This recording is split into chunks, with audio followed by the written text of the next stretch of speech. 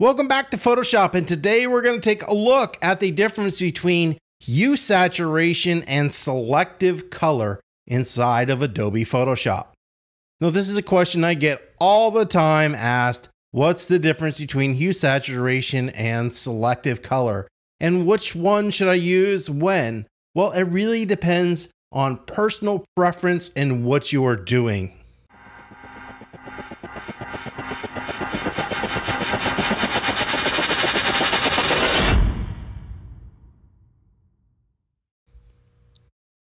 So today what we're going to do is we're going to take a detailed look at all the adjustments inside of hue saturation, and we're going to take a look at what is similar and what is different inside of each of these adjustment layers inside of Adobe Photoshop.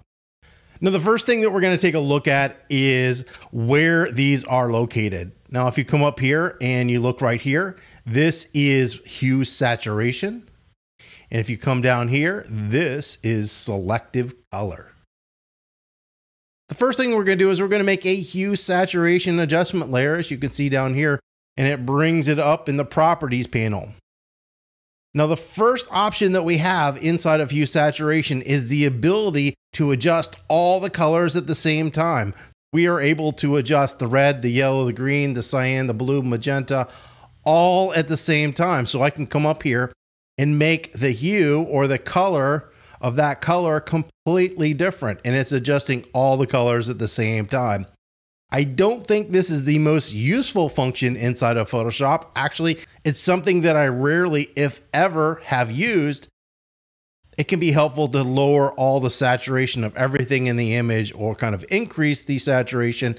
But that's about it as far as what I've used hue saturation for. Now, I'm a photographer, not a graphic designer, so how we use those two different functions might differ quite a bit. Master function is only available in hue saturation. This is something that you do not have control over inside of selective color. So if you wanted to control the color of all the colors at the same time, you would definitely have to use hue saturation. Now, the first option that we have up here is hue, and hue is letting us change the color of a color. So if we want to change the color of a color, we can slide this around and it's going to change the color of the colors that we have inside of the image. Now, one thing that should be noted, just because this is yellow doesn't mean that it's 100% yellow. And this is orange. You're going to see some red and some yellow in this image, and you're going to see some red and some yellow inside of this image. It's going to be predominantly yellow, but when you're adjusting colors, just because the color here matches over here doesn't mean that it might not have some other colors that make up that color inside of the image. The next thing that we have is saturation. Saturation allows you to desaturate a color or increase the saturation of the color. This is something that selective color does not have. This is actually one of my favorite functions inside of hue saturation, because what happens is Photoshop interpolates a lot of colors when it takes photos. When you shoot in bad lighting, a lot of time you get an oversaturated color, usually yellow or red. And this will allow you to desaturate that color so it doesn't look so bad inside of an image. This happens a lot on portrait skin colors, where you can get an excess amount of red or maybe an excess amount of yellow. The next section that we have down here is lightness. So lightness is allowing us to brighten all the colors or darken the color. Now, after master, it allows us to come into an individual color, and we can come into the red, and we can come into red, and where anything that has red in the image, we can adjust that color. So you can see there's more than one color adjusting. Well, because some of these colors have more than one color. So they have red. If we need to isolate just a specific egg in this case, we would need to make a selection or a mask around that if we don't want it to affect other images. But this is allowing us to change the color of the color. Sometimes the colors we get aren't exactly right, and we just kind of need to slightly shift that color to where it should be. Once again, we can change the saturation, which is not in selective color, and then we can change the lightness, which is in selective color. Now, another trick that we have inside of hue saturation is what's called Colorize. So what we're going to do is we're going to select Colorize, and you can see Colorized is letting us adjust or select the color of everything in the image. So we're saying we want to make this image, we want to colorize it and make it any specific color. Now I can come in here and adjust all these settings to get all kinds of different colors. And this is giving us sort of a monochromatic colorized image inside of Photoshop. Now this is something that you cannot do inside of Selective Color. When you are inside a specific color, you also get a range slider. So you can see we're in reds, so it's picking the reds. You can control the range of colors that you have. If you look down here, this color in red actually goes into the oranges and yellows. I can slide this and I can slide this side, and I can slide the center one and slide this center one. And what I'm doing is saying, the reds, I really want them to be red. I don't want it to be magenta, or I don't want it to have a little yellow or orange. Now, when we adjust that color, it's more narrowly focused on just the red colors and not the magentas, orange, and yellows. So you can control that range, and you can shift this kind of anywhere that you want to shift it. Now it's set for red because we picked the color red. If we go to blue, you're going to see it shift over here to the blues. So we have this range selector inside of Hue-Saturation that lets us control that, so we can extend that or make it a little bit more narrow. So we're going to go ahead and turn off Hue-Saturation. We're going to come up here to Selective Color. Now, Selective Color looks very similar. The first thing I'm going to talk about is relative versus absolute. Relative and absolute color are just the ways in which Photoshop renders a color. It's either doing it by the process of using relative or absolute. Some people prefer absolute, prefer relative.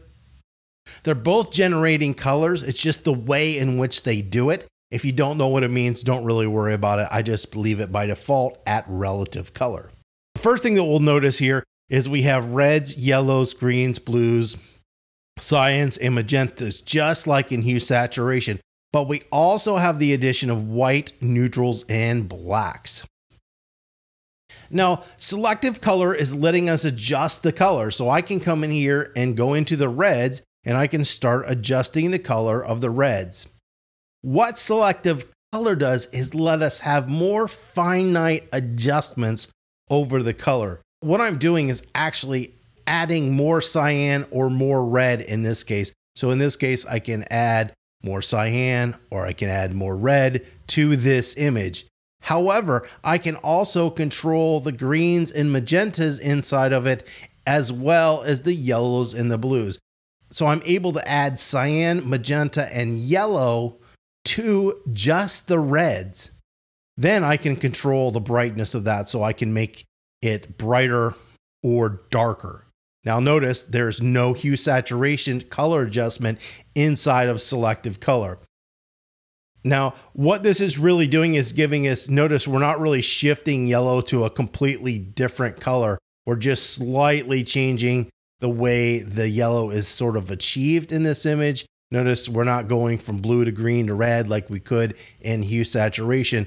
We're just changing the amounts of these colors inside of the yellow to make that yellow a little bit different yellow color than what we had before. What's different about Selective Color is if we come down here to the whites. And this has to go with whites, grays, and blacks. So we'll just actually do blacks because I think it will be easiest to see because we have a lot of black on this image.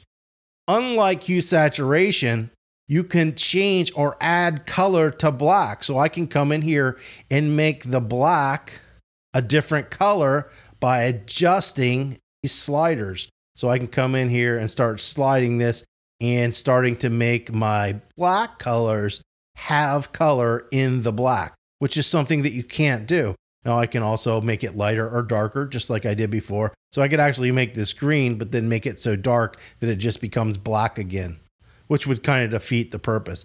I can also come in here to whites and I can start to shift my whites around. I don't really have a lot of white values in here, so we're not going to see a lot of adjustments. So those are the main differences between Hue-Saturation and Selective Color. The best way to get a better understanding of which one you should be using and when is to just play around with them and practice. Usually for most photos, if I'm trying to remove oversaturated or slightly shift the color, I'm using Hue-Saturation. Or if I want a lot of control over a specific color, I tend to use Selective Color. I tend to use Hue-Saturation 90% of the time and Selective Color maybe 10% of the time. Hopefully this has been helpful. If you have any comments or questions, you can leave those below. And as always, don't forget to subscribe.